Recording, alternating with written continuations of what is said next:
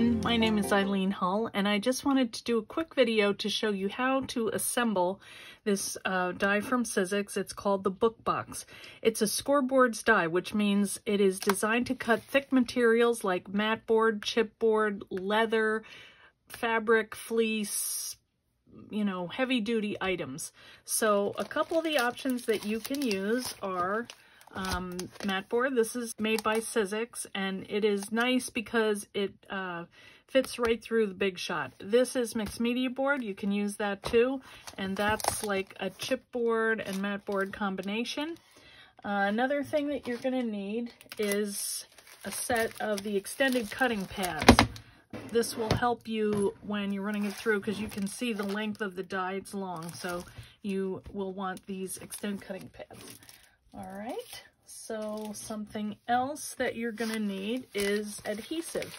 If you want to cover your book or box, because you can make either of those items, and I'll show you in a minute some samples. Since this is a heavy-duty material that you're working with, you're going to want heavy-duty adhesive, and so that's why I recommend this. That is what I use. You can use hot glue, which sometimes I don't like because it adds bulk to your project, but it will work. Also, you can use glue, whatever you're comfortable with, but I'm just showing you what I use. Okay, so this is the die that you're going to want. This is the die, and here's what it looks like, and let's go over the parts to it. This here is the cover, so you're going to need two of those, whether you're making a book or a box. This here is the spine, and you can see that there are score lines built in here, and these are the things that really make this die unique, because there are scoring blades inside here that when you cut it, you're going to see they have these lines, so you know exactly where to fold to get the result that you want. These pieces here are your sides that build up the box. So here is one that I've put together. I'm not doing anything fancy for this video. It's just to show you how to put it together. So this is what it looks like. It measures, let's see, it is 5 by 6 and 3/8. So what I am happy about is I've been trying to design a box that will hold A2 cards and envelopes, and this does that. So you can also use it to create a book. In fact, there are lots of ways that you can use this die, and you'll be seeing them if you want to watch my videos. I do Facebook Live videos on Tuesdays at 6 o'clock Eastern and Thursdays at 4 o'clock Eastern. So come on over and see what I'm working on. And as you can see, I don't think we have any cards in here, but we can fit the envelope, so the cards will go right there. So this I'm just going to show you a couple samples of what you can make with this book. So you can use your mixed media paints on here. I think this was the jelly plate. You know, I'm not sure. These are samples from my team who are amazing. I'm not exactly sure that it looked like that was a combination. Here's one that I made and I like to store, and here's one with my little A2 card in here. So you can see how it goes together. You can cover it with paper, and this one is chipboard that's covered with paper. This one here is cut from vinyl, and it's also a box that you can hold photos in. These are 4x6 photos. You can make different things. This is a little sewing case, needle box, and this is covered with some real pretty flowers, and you can decorate this in any style, and that's the fun part about it. Here's another one. So these are some of my new rubber stamps, kind of a mixed media style, and here is another card, and again some more of my stamps. And Pam on my team made this little stationery set, which is adorable and would make a great gift. So you can see that it can be decorated in any style. Here's another idea, and this one was made by Tanya, and she oriented it in a different direction. So she cut down her binding piece and made it so that it opened in this way. So again, lots of options, and oh, it's just so much fun. Here is one that I created to be used as a book. And I just had an old cookbook, so I started doing this. I'm not done yet, but I put some of my favorite recipes, adhered them to the cover, found this cute paper, and then I strung it so that you can make little insert books and add your own recipes or photos or anything you like inside. So again, this can be decorated up. You can also use your accessory dies or embossing folders to go inside the book or to decorate the outside of the book. And this is one of the dies in the collection that is actually like this project that I made for the cover. I use this die, and so that will fit on the front too. This one is called the snail mail die. These are other ones. Now this is a Christmas wreath, but it doesn't have to be. It's just a wreath shape, and you can add little flowers in here or whatever you like. You can cut the bird in a blue and make it into a springtime project. This is the waterfall and tags die, and you can use those inside, especially if you make it into a book.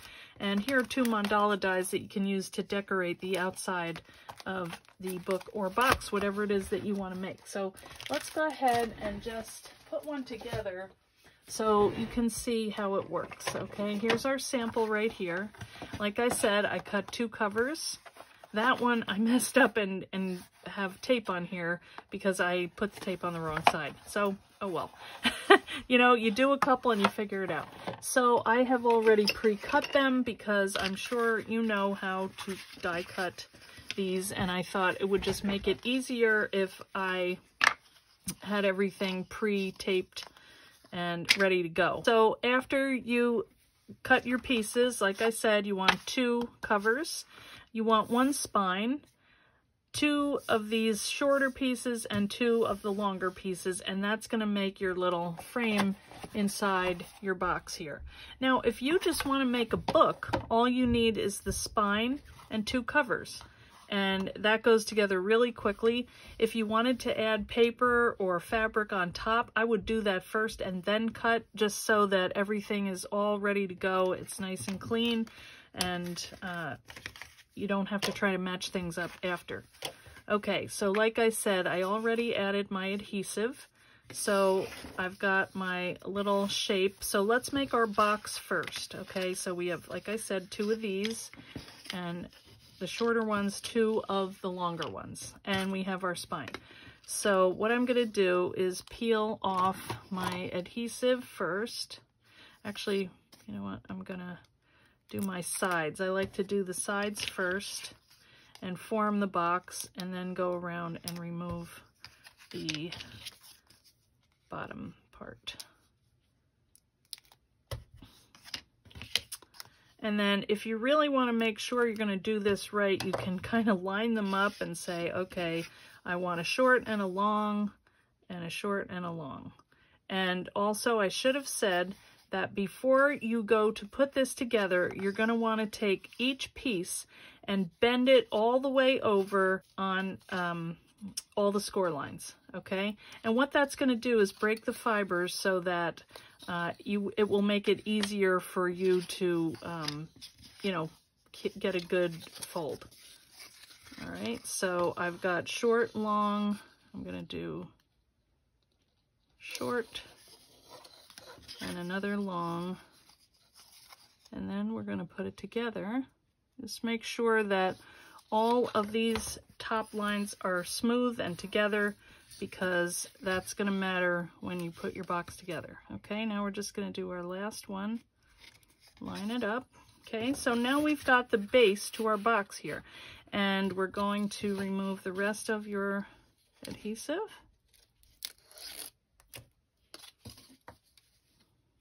And the next step is probably the hardest thing of the whole box, which is to figure out where you want to line it up on the bottom of the box. So what I do is don't press down too heavily or hard. Get it where you want it first, and then press when you're sure you have it locked in to where you want it to fold, if you can get your adhesive off. You want strong adhesive, but not so strong you can't get it apart. There we go. Okay, so Actually, let's do this other part first, because this kind of helps us know where everything is gonna line up, okay? Now you're gonna see on this spine here, I have adhered tape so that I'm gonna put this front piece on the top here, and then I've turned it over and put tape going down the inside so it sits like that. And the reason that I do that is so that I've got a flat piece to adhere my bottom, you know, well in here. If I put my piece here, there's going to be a little raised area, which is not a big deal, but, you know, it's just easier to do it that way. Okay, and there is a little bit of a bow here because I folded over on all of the score lines. You don't have to, but I do, just because I kind of like how that looks. To me, it looks more like a book. So let's go ahead and put this together. Now, again, if you had added paper, you know, you'd want to figure out which direction your paper, where you want your, you know, pattern on the front or the back. And then you're just going to lay that right in that fold there and line this up and press that down, okay? So you've got your back cover. Now you're going to add your front. And again, line up, you know, figure out which direction it's going. If you have text or something, just make sure it's going the right way. All right, and then you're going to do the same thing. Line this up, and it's nice to see I've got a little mess up there, so I'm gonna flip that around so that goes on the inside, and you're just gonna press that down. Okay, now you've got your cover shape. Okay, now you're gonna add this piece here. Okay, so you can butt that all the way over to the edge if you want, or you can center it. It's however you want to do it. So I think it's easier if I do it like that. And, you know, if you can stand directly above it, it just gives you a little more help in seeing where it is oriented, but I think that's pretty good. So let's see.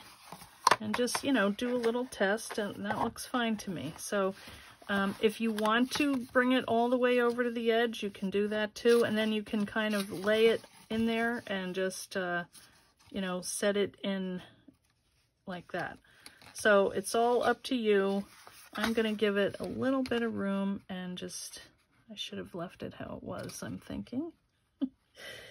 Oh, well. It's a little tricky to get it even, especially when you can't see the top. See, that's too much.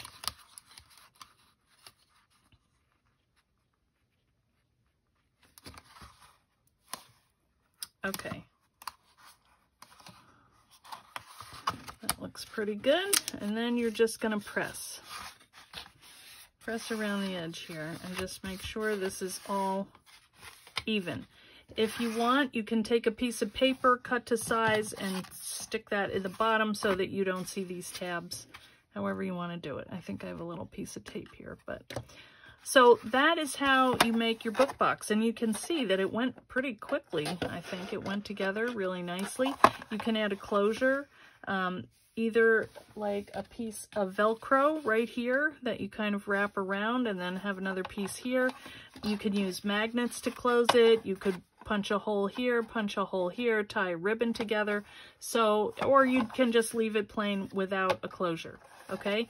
And then let's just quickly go over how to make a book. And basically, it's the same as what you just did, but let's make a smaller one, because if you want to make a book, you have a couple options here. You can fold it down the middle here and leave these flat, which I think I'm going to do because I just want to make a small book. So I'm going to fold on these two inner score lines. If I wanted to make a larger book, I would fold on these outer lines. So let me do that. The way I do it is I lay it on the edge of the table and use that to make my creases, because you want to make sure that you have an even fold.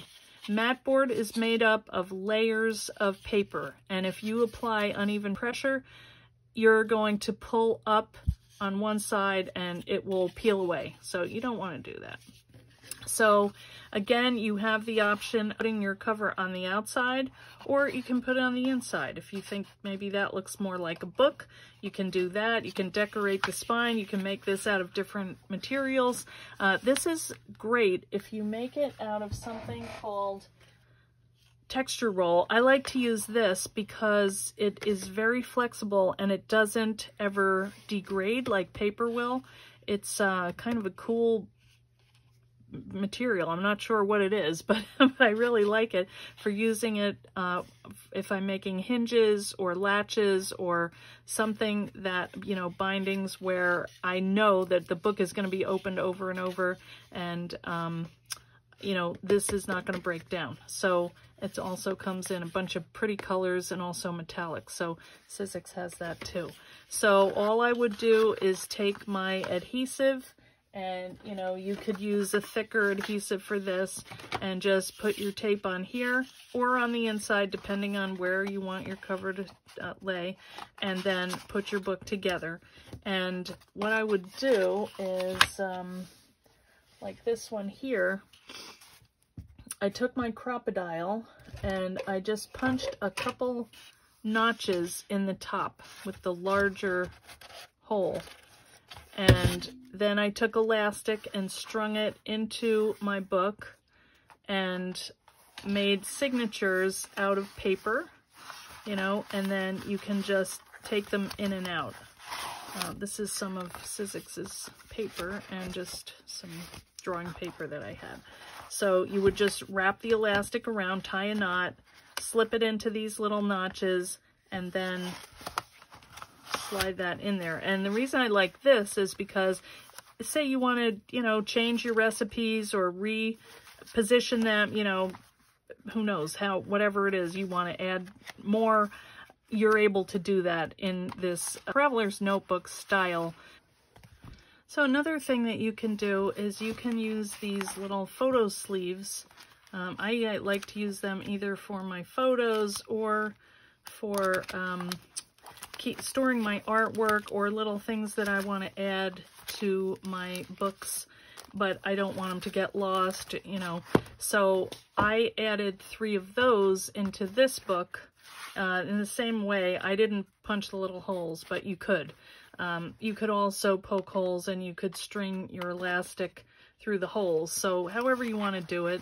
And it's fun because this material is so easy to try different techniques on. The matboard will just accept anything. This is decoupage, but you can paint on it, you can letter on it, stencil, you can add paste, textures, material, all kinds of different things. It's just a blank canvas. You can see this fun little box. It could be anything, you know, you could store things and, you know, label them on the side, set them in your bookcase. You could store dies or ephemera, whatever you like in there. So it's really very versatile die, and I hope you'll give it a try. So thanks for watching. Let me know if you have any questions. Just set them in the comments below. If you're interested in seeing more projects like this, I'd invite you to my Eileen Hull Designs Facebook page. And well, I do videos twice a week, like I said. You can visit me on my YouTube page. I have more videos.